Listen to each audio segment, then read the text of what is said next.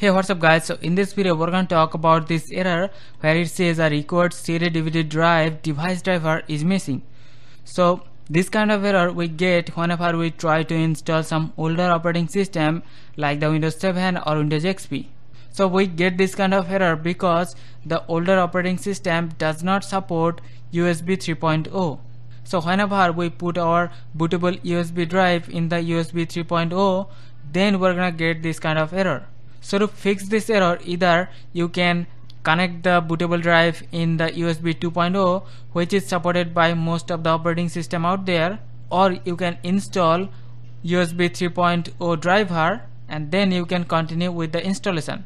So the quick and easy fix will be to connect the bootable drive in the USB 2.0, which I did. Now if we continue with the installation, now you can see we're not getting any kind of error, and now we can select the drive where to install our operating system, and then we can continue with the installation without getting any kind of error. So this is one quick and easy fix. So hope this video is helpful. See you in the next one. Take care.